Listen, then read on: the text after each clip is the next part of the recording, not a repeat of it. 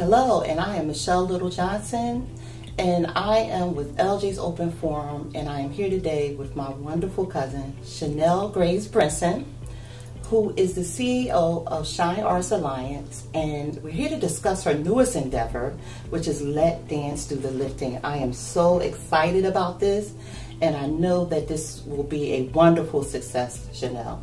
Thank you so much. It's a pleasure to be with you too, my cousin. So I'm excited to get into this interview and all the important things we're going to talk about concerning this project. Yes. Thank you for having me. Wonderful. And I know I've known her since she was this small, and now she's big. She is an entrepreneur. She's an advocate for her community through dance. And we just want to talk a little bit today about her history and about Let Dance Do the Lifting. I hope you all will enjoy this. And Shinelle, I know I've known you so long. I've known your parents, who are my cousins, and I'm just so proud of you. And we're going to start out with just a few questions. And I want to start by just letting the audience know, how long have you been in the performing arts business? How long have you been performing? Well, that dates back since childhood. I adopted the name Dancing Boots when I was little. I probably was like 3 or 4, probably was sooner than that. Yes. From a long-term family friend of the family, I apologize. And she gave me the nickname Dancing Boots. And so right then I knew it was in me.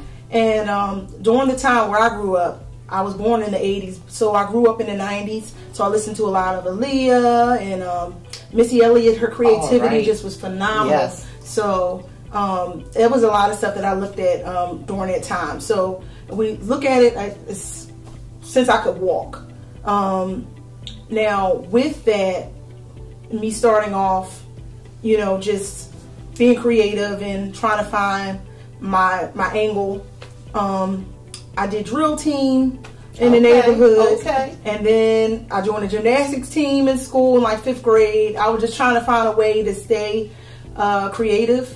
And then eventually when I reached about 13, I joined the dance ministry at church. So that's where I really got my big break, because it opened my eyes up to so many opportunities. I've danced at the Kimmel Center 3 times, the Keswick Theater, the Mandel Theater. The list goes on. And it really just broadened my horizons from there. Then by the time I reached high school, I got into acting. So I started broadening my creativity. It wasn't just so stagnant with dance. I started doing acting. And then when I got to college, I started doing more acting. And then I ventured out to doing stage managing and directing. And then finally, I started venturing out and then doing my own thing. And wow. I could see it. I remember, and I'm always seem to be the person that you grab and drag me into something. I think I've done probably when you were in college a video. About your mom. Yes. A story about your mother. So that was fantastic. It's just overall, when you look at being a sibling of, there's 8 children in your family. Right.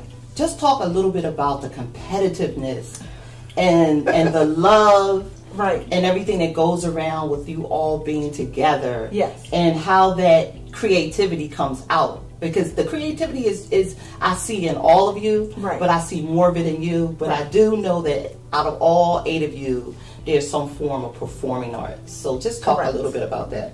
Well, being a PK kid, if nobody knows what that is, a pastor's kid. We were brought up into the church before we could even walk. So with that, we were already introduced to the arts. My parents were pastors, you know, so that's where I seen the first level of entrepreneurship, them running their own church. And then we were the choir, because we were 1 of 8, so we were the choir. We had to do everything, so we learned how to multitask and work together and teamwork. We learned all of that as children, and you know, so that's how we got through. We would sing, we would dance. So a lot of that came from, you know, being a part of a big family.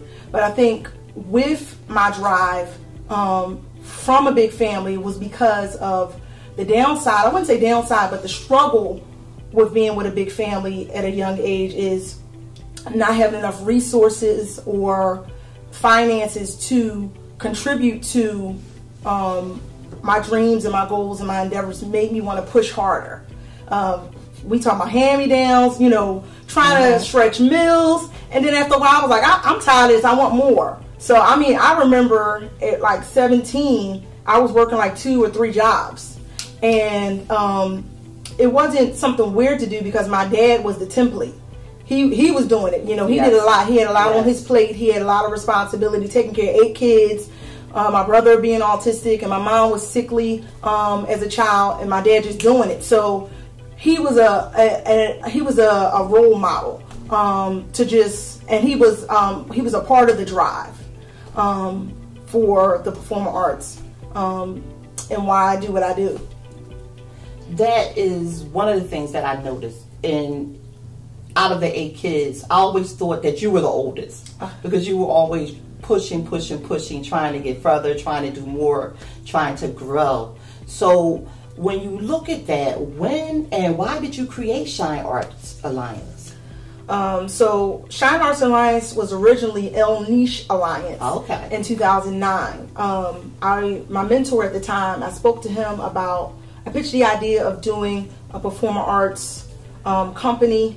I was heavy into media arts during that time because in high school I did a lot of media art. I did a lot of acting with film for Big Picture Alliance at the time. And so I pitched the idea to him and said that, you know, I want to have my own entity. What could I title it as? So we were trying to think of names, and I played around with my name. So we called it El Niche Alliance, El Niche Art Alliance. And so at the time, my original first project was a film project called For the Sake of Jacob. I never got to produce it because unfortunately during that time my mom had passed. So I had just put everything at a halt. This was in 2009, and I was just like, I don't know, you know, it was just a hard time. So, but when I got the strength to create again, I was at Temple at that point, and I just started being exposed to the arts again. I did a lot of stage managing for some of Temple's maiden stage productions. I did directing at Temple, and so that rejuvenated the joy and energy that I had for the arts. And so by the time I graduated from Temple, Shine Arts Alliance was born. I was working at Discovery Charter School, and I had pitched the idea of a musical theater camp. And I had the year prior, I was assistant director of a musical theater camp in Society Hill. And I said I could do this. By the time I was done as assistant director, I said, oh, I could do this myself. It was one of those things. It was something in me that pulled out that said the same thing that I watched the director do. I was like, I found something in me to do, and I said I can do exactly what she just did. And so that's what I did. I pitched the idea to Discovery. They weren't ready to do it just yet, but a part of those board members was somebody from the city. And Mr. Fagan, love him dearly. He's retired from the city now, but he gave me my first yes to direct my own musical theater camp. He gave me a building, and that was all that I needed. And I was like, I just need one camper, and then I'll just make it happen. And I think, again, that drive that my dad always had was in me to, like, no matter what you do, you can do it. You know, you just have to put your all into it. And so we wound up doing our camp. And then from there, I think the following year, I went back and I said, I want the name of my company to represent what I reflect, or what I do. And what I do is give children the opportunity to shine. And so there birthed Shine Arts Alliance. Wonderful. So what is the future as an advocate for the youth? What is the future for Shine Arts Alliance? Okay, so with Shine Arts Alliance, right now what we're doing is we do projects quarterly. I'm not in a box. Even though dance is my first love, I also do acting and singing. And what I found to be great is collaborations. I've been doing that heavy lately. I think when I started with Shine Arts Alliance or in El Niche Alliance, I did a lot of directing, and it was things that I wrote. I wrote quite a few musicals, with screenplay, and revamped quite a few musicals as well. So I'm, heavy doing that. But I think along the time as I grew as an artist, as a director, I started to doing collaborations because I wanted to get other people's input, other people's insight, and get more people involved in things that I was creating. On top of doing the musicals, I've done community festivals every year where I've given youth as well as adults platforms to shine, so that you wouldn't hear anywhere else or see anywhere else, and give them a platform to introduce other people to what they bring to the table. No, but when you look at overall, you are a CAO of a nonprofit organization, and you're also a full-time employed individual. There are so many people out here today that are struggling to become entrepreneurs. They also are full-time employees or managers in businesses. Just talk a little bit about how hard, how stressful, and how you have to keep grinding every day in order to make these things a success. Right. So I always go back to my dad, and I know I can't say it enough because, like I said, he's been a template. And, losing him during this COVID was a major challenge. But he, just seeing his drive and his zeal is really what pushed me to do what I'm doing. And seeing how he just did it all. So for me, because I had adapted that same way about myself at an early age, like somebody was always calling me somebody's mama as a kid. You always acting like somebody's mom. Because I always had a leadership mentality, and I feel like he seen the leadership in me as a kid, and with giving me that level of responsibility, it already came with the territory. So even with being a CEO of a nonprofit organization as well as being a full-time city worker, and on top of that, graduate school. I'm in graduate school too. Yes. So being a graduate student, I think the great part about it is I'm doing something that I love. Yes. And when you're doing something that you love, you don't look at it as a job. Nope.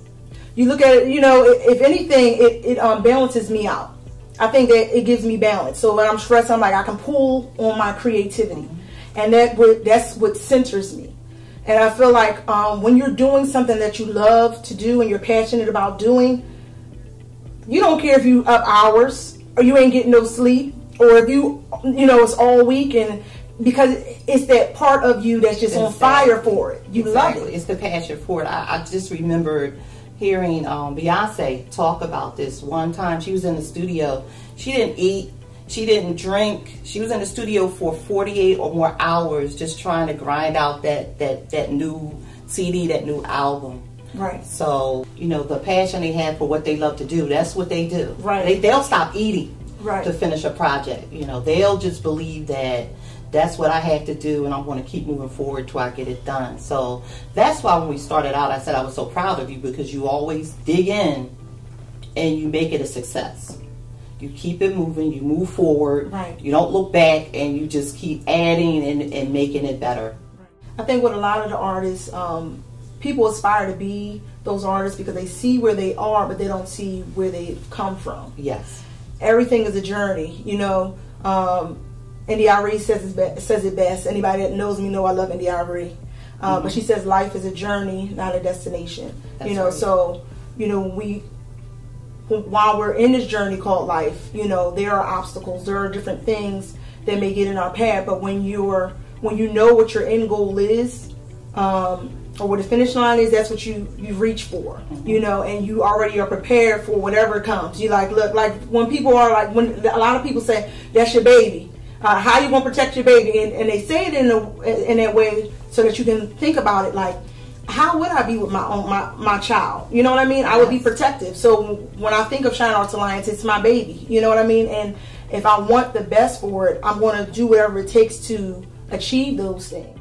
Because when you look at the community, and I always go back, even with when I do LJ's Open Forum podcast, I always talk about the community, because it is one of the biggest issues in our city. We both live close to Philadelphia, PA. Right. We live right outside of the city, but we see all of the things, and that's why when we talk about Shine Arts Alliance and what you do as an advocate in the community, we need to see other people. So this is a chance for those of you who are out there that are aspiring to do something. Start small and try it. Right. Because those things will help the youth in our community move forward rather than stay backward, stay in the back.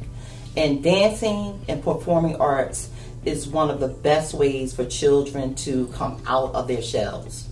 and to start to talk and to see their dreams come to life. So when you look at that, with your newest endeavor, right, which is Let Dance Do the Lifting, yes, can you talk a little bit about the goals to do this and how it's inspiring you to help those children?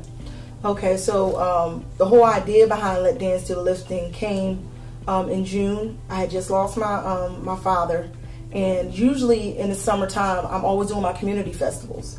So with the COVID, that was shot down, and I was like, I need something to lift me.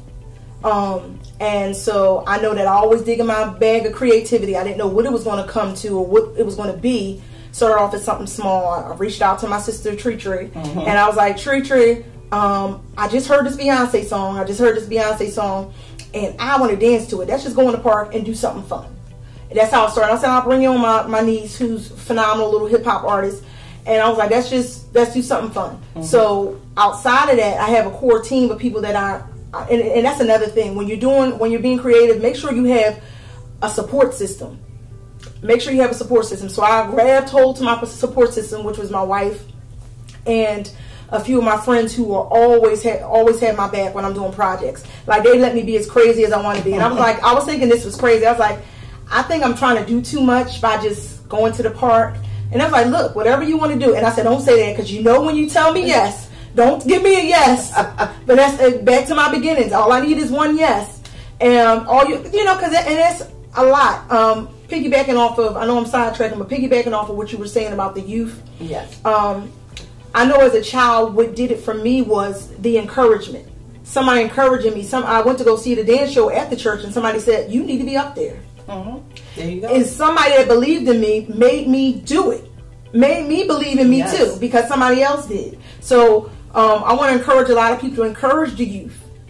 See the creativity in them and really be their support system, because you don't know if they have it at home. You don't know if they even believe in themselves. But it makes a difference when someone else is believing in them. That's so true. It really does. So back to Let Dance Do the Lifting. So it started off like that. I grabbed to my tribe, and they were like, well, okay. And the more I started thinking about it, the more my creativity started flowing. And it was like, it just can't be y'all three. And I said, oh boy. All right, well, let me reach out to a few other artists that I know, a few other dancers that I know. So I reached out to them, and they were like, yes. And I said, okay. Well, let me reach out to a few more. And they said yes. And I said, okay. All right. So then I reached out to one of the choreographers for this project, Kasim Anthony Turpin. I reached out to him, and he represents one of my beginnings, because him and I danced together as children at church. And I said, well, let me reach out to him to see if he'd be able to choreograph. I know he lives in New York now, but let's see. And he gave me a yes. He gave me a yes. And I said, and at that point, I said, this is not about me. I started off with thinking that this project was just about me being lifted, but I said, we need to be lifted. It became a we thing, because everybody started, the way people were responding to the call, it started becoming a movement almost. And I was like, not just a few of us, all of the artists are suffering and need a lifting during this time. And not just artists, but everybody is suffering. Everybody has lost somebody. Not everybody, but some people have lost jobs. People have lost something, some way, shape, or form during 2020. And I said, there it is. That's the name. Let Dance Do the Lifting. Because I reached back into my childhood and knew what lifted me as a child. Being able to go to that safe haven, being able to go to, it was an outlet for me. Dance was always an outlet, and with the children and the youth now, they need outlets, and it's difficult now because of the COVID, but they just need that push. They need that encouragement. They need somebody to say, you can do it. So this is LJ's Open Forum Podcast. I'm Michelle Johnson, your host, and I was just here with Shinelle Graves-Brinson, my little cousin, and you're going to enjoy the premiere. See you soon. Let Dance Do the Lifting. See ya. Thank you.